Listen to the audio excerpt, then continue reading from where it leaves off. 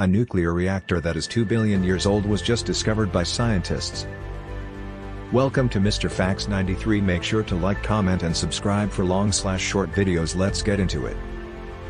One of the planet's most fascinating geological structures is the Oklo-Reactor, which is located in Gabon, Africa.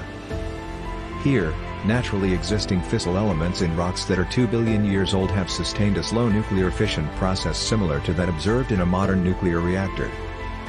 A radioactive element with a half-life of 700 million years is uranium-235. Nearly all rocks, especially magmatic rocks, contain traces of it.